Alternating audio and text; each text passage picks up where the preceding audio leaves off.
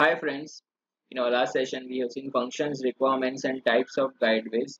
In today's session we are going to see shapes of slideways along with that material used for slideways and different profiles of slideways with its applications. This is Faizan Kagbi and I welcome you all to our lecture series of machine tool design. So let's begin with our first topic, that is shapes of slideways. So as you can see on your screen, there are different sectional views shown for a slideways. Okay, so first type indicates a flat slideway, then second V-shaped slideway, right? Third is a dovetail type slideway, and fourth one is a cylindrical type slideway or a circular slideway, as you can see on your screen. Now we can say the commonly used shapes of slideways in a machine tool are flat, V-shaped, dovetail, and cylindrical. These slideways can be either open or closed. Now in this diagram, you can see the first I am showing with the cursor. So this slideway I would say is a open type slide. Okay, and this slideway is called a closed type slideway. Why open type? Because its surface is open and the element or operative element is going to slide on this slideway. Whereas in this type of closed slideway, the operative member will get inside the slideway to perform a necessary desired motion. Okay, so because of that, this slideway is called a closed type. This one is called a open type slideway. Now, open slideways are preferred when a sliding velocity is high. So this is the first condition, that when we are going to prefer open slideways, when sliding velocity is higher. Now it is necessary to provide a good retention of the lubricant in the interface, which means there should be a lubricant provision between the slideway and the operative element. Closed slideways are employed when the sliding velocity is not high, but it is necessary to prevent a chip accumulation and ensure its easy removal.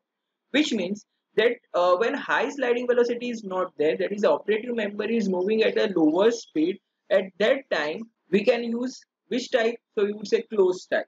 And second application is that when it is necessary to prevent chip accumulation within these slideways, then also we can use a closed slideways. Why? Because it ensures its easy removal. That is, a chip can be easily removed from this closed type slideways.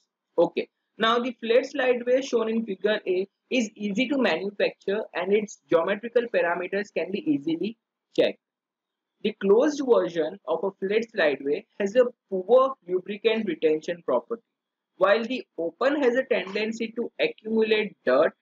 So both open and closed flat slideways requires elaborate device for adjusting the clearance.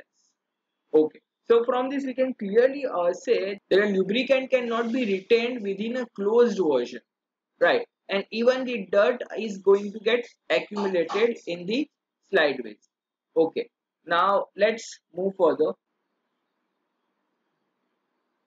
The V slideway that is shown in figure B and C is distinguished by automatic adjustment of a clearance under the weight of a sliding part, less effect of wear on a machining accuracy and greater accuracy of travel. However, it is more difficult to manufacture these V slideways. Why? Because it would be much more expensive. The V slideways may be either symmetrical in shape or asymmetrical. So you can clearly observe that a V-shaped slideway is a symmetrical shown in figure B. Right. So this is a slideway which you can see. It is a symmetrical shape and it is shown by these hashing lines. Okay. So a slideway in which it is asymmetrical, which means the mirror image is not same. Right. So we can say that it's going to provide a less effect of wear on a machining accuracy and greater speed of travel. Okay. Now, the symmetrical V is employed when a load on the slideway is vertical, which is rare. In the case of unsymmetrical V, which is more commonly used in machine tools, the longer face should be replaced perpendicular to the direction of a resultant force. The included angle of the V, okay, so the V shape has an included angle both in open and a closed version, is generally 90 degree and 120 degree. So sometimes in heavily loaded slideway, the apex angle of the open V is increased up to 120 degree. Why? So to increase the area of the load carrying surface. Okay, to increase the area. Okay, and thus reduce the pressure on the slideways surface. However, this should not be made a general practice as it reduces the accuracy of a travel. Now, our next point is that a deeper V with a small apex angle provides high accuracy of travel, and it should be preferred for a precision machine tool in which accuracy is of critical importance and the loads are relatively low. Now, coming to a dowel slideways. So, dowel slideways you can see in figure C. Okay, sorry, figure D. Now, are compact and simple from a point of view of a clearance adjustment. But the manufacture and checking is more difficult than that of a flat and V slideways. They are therefore used for two purposes. That is where V slideways are not found functional. Example in a vertical columns and where there are restrictions on a height due to space limitations. For example, in case of a carriage, saddle and knee. Okay, now let's proceed further. Coming to the last type, that was a cylindrical slideways, which was shown in figure E. So are simple to manufacture but are rarely used in machine tool beds due to following drawbacks. The first drawback is low rigidity because they are secured to the bed only at the ends. Second drawback is extremely stringent tolerance as they are difficult to scrap or fit. And third, if the operative element is guided by two cylindrical slideways, its movement is constrained unless great care is taken at the time of assembly to ensure perfect parallelness between the two. Cylindrical slideways are, however, widely used in machine tools in situations requiring small and not too frequent movement, which is possible with only one cylindrical slideway. Example, columns of a radial drilling machine, overruns of a universal milling machines, lathe tailstroke, sleeves, etc. Okay guys, so I hope that you are clear with what are the drawbacks of cylindrical slideways. That is going to provide a low rigidity, right? Resistance to deformation would be quite lower and they are secured to a bed only at the ends. That is, they are connected with the beds only at the ends. And extremely stringent tolerance, which means extremely small tolerance is provided, which is difficult to scrap or fit. Okay. An operative element is also guided by the two cylindrical slideways. So its movement obviously is going to get constrained and time taken would be much larger. Okay. So it would be required to ensure a perfect parallelness between the two.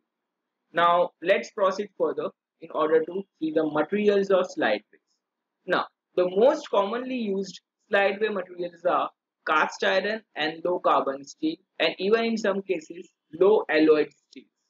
If the slideway is integral with the bed, it is almost exclusively made from a grey cast iron. Now, this grey cast iron is quite cheaper. Okay, it does not have a good wear resistance when subjected to heavy loading. The wear resistance of a grey iron slideways can be considerably improved through a proper heat treatment. Which means if we want to increase its wear resistance, okay, so that can be done only after doing heat treatment. For instance, induction hardening of one of the surface improves wear resistance by at least 2 times. If two sliding surfaces are hardened, the improvement may be up to 4 times, and if only one sliding surface has been hardened, then it should preferably be the guiding surface of the stationary member. Okay, so it is very obvious that a cast iron and low carbon steel can be used. So if cost required is much lesser, so grey cast iron is preferable in that we can say the bed and the slideways are integral part and are constructed together. But the main problem would be a wear, right? That is, a surface could be easily removed, wear and tear can take place. So wear resistance can only be obtained if we do a proper heat treatment. So this is very easy and obvious. Okay, now let's move further and we need to see application of slideway profiles and their combination. Now, So you can see there are three columns shown. First column is of a slideway profile and combination. Second is a sketch column, and third one is an application. This is the most important question that has been asked in exam. So you need to draw the sketch of this slideways, along with that mention applications, that in which machines this type of slideways are going to be used. So for beds, now for beds we can say a combination is open V plus open. Okay, so open V we have seen in a previous slide. So this is our example of an open V slideways, in which you can see a connection is shown between two, and it is used for a planning machine. Next is closed V plus closed V. So this is an example of a closed V sketch, which can be used in precision lathes and turret lathes. Next is open flat plus open V.